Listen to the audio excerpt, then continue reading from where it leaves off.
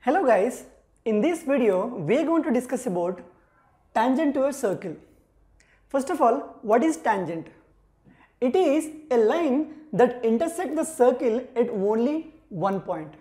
Here we have a circle and we have a line AB which is intersecting at only one point, that is C.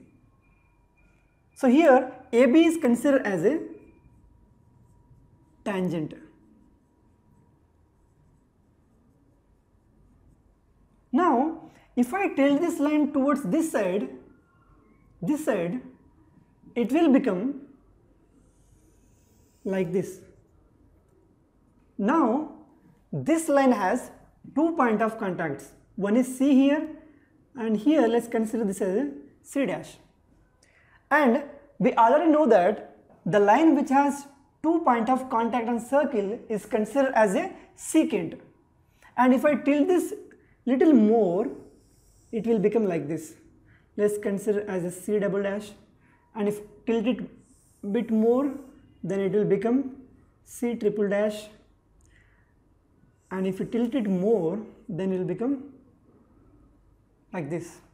And if you observe here, while I am tilting this line towards this side, every time the distance between the contact point, that is C and C dash and C double dash, every time the distance is increasing.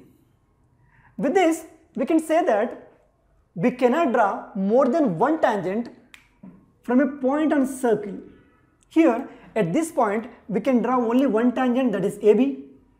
And we can also say that tangent is nothing but a special case of secant where the two contact points are coinciding with each other.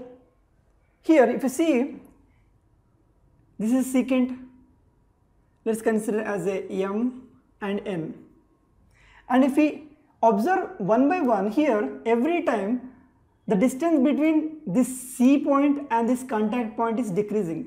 Here it is more, here it is decreasing and decreasing. At one particular point, these two intersecting points are coinciding with each other. At that time, it becoming tangent.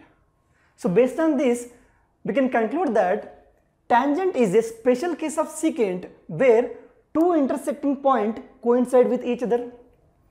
Coming to our next case, here a circle is given with a center O, and here a line is given, that is AB, which has 2 points of contacts. It means that AB is a secant. And now if I start drawing parallel line to this line towards downward direction, we'll draw like this. This line also has 2 points of contacts, point 1 and point 2, and coming to this line also has 2 points of contacts, point 1 and point 2, this one also. But at one particular point you will get a line which has only 1 point of contact. Let's consider this line as a M and N.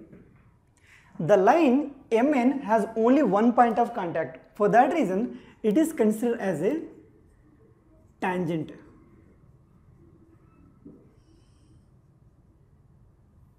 And if I repeat the same process towards upward direction, we'll get another secant over here, we'll get another secant, and at one particular point, we'll get a line which has only 1 point of contact. Let's consider this line as a P and Q. This line also has only 1 point of contact. For that reason, this PQ also considered as a tangent. So, based on this information, we can conclude that there cannot be more than 2 tangents which are parallel to the given secant, that is AB. TutorialsPoint.com. Simply easy learning.